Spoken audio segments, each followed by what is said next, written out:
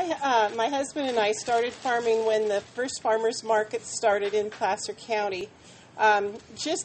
We had been thinking about planting a mandarin orchard at that time, and then when the farmers market started, my husband had a huge garden, and he decided that it would be fun to sell some of his extra melons at the farmers market.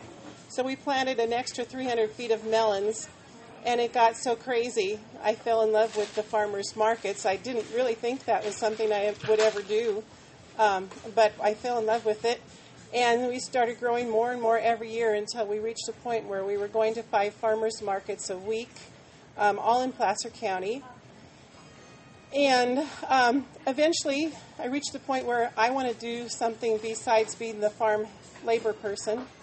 And so this property was here, and Joanne wanted to build a produce market. I wanted to build a produce market, so we got together and built the building, and here we are.